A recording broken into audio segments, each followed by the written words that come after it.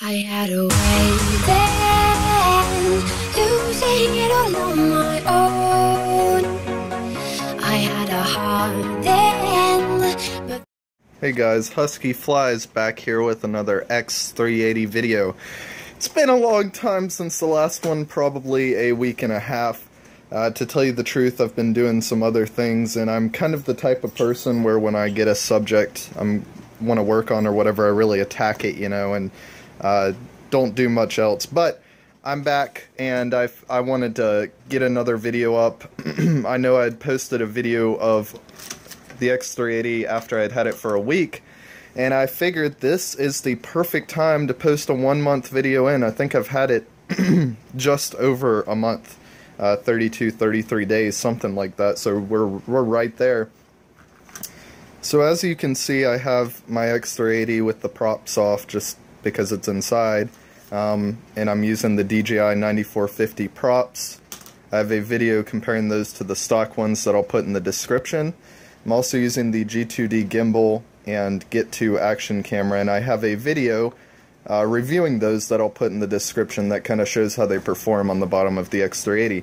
But as for the quadcopter itself, I have to say it still is performing beautifully.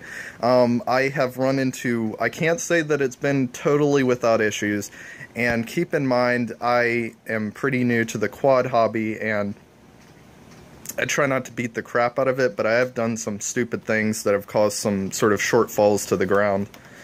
Like using the props to cut grass. I thought that was really funny until it crashed. There has really only been one single issue that I'd just like to talk to everybody about. Again, I only speak from my own experience. I don't know if this is a super common problem or not so common, but anyone who owns one of these is going to tell you right off the bat the documentation on this stuff is not that good, and that is because, you know, it's coming from China, so most of it's really hard to read if you're an English-only speaker, really hard to decipher. What I have been utilizing greatly for information is Facebook groups, and I gotta tell you, there's some great groups out there, especially with the X380 in mind. There's the All XK Drones Owners group, which is just kind of an all... Basically, if anyone owns an XK drone, you know, they talk about just general stuff in there. There's one specifically for the 380, and I think it's just the XK Detect X380 Owners Group. You just got to get on Facebook and search, but if you search for the X380, you'll find them really quick. They're some of the most popular groups, and they have been a really, really valuable source of information. You know, a shout out in this video to everybody on there. I appreciate everything you guys have done for me. It's really helped me out a lot. Now, that being said, the one issue I have run into with the X380 is those who own one know that this is your status indication light, and basically all your information feeds from this light. You really got to keep an eye on it. You should be timing your flights, but this will tell you when you have a low voltage warning. When it gets to the second low voltage warning, it'll try to just land itself wherever it happens to be. It'll tell you if it's got GPS lock, it'll tell you if it's calibrated, blah blah blah. It tells you pretty much everything. Now the upside is that it's a very bright LED, and even in daylight it's very easy to see at a distance. So they, you know, obviously chose a very high intensity LED for that, for good reason, because you're gonna need to keep your eyes on it.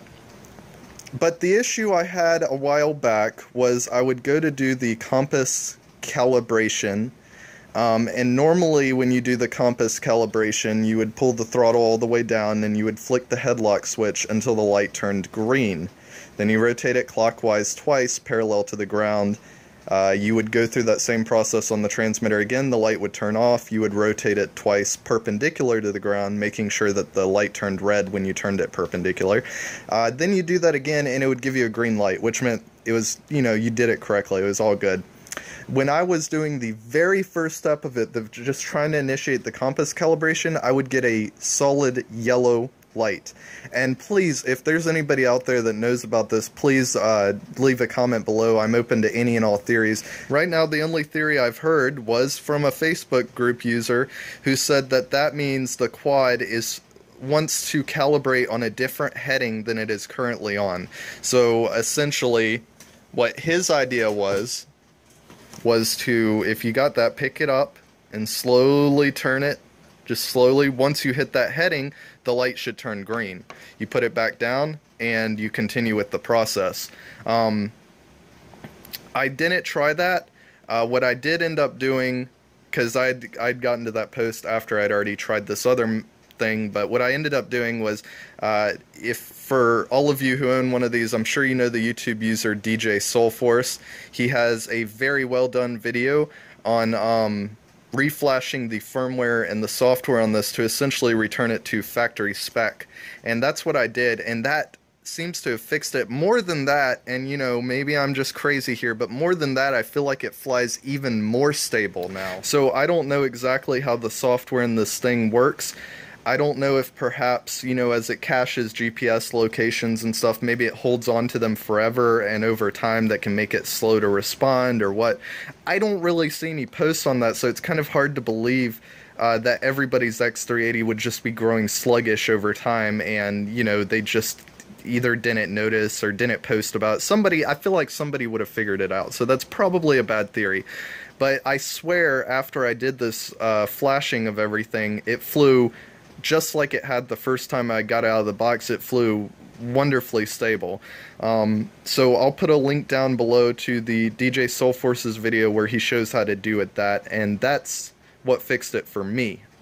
Again, you could try the rotation thing, and if I ever do get the light again, I intend to try that, and I will definitely let you guys know what happened.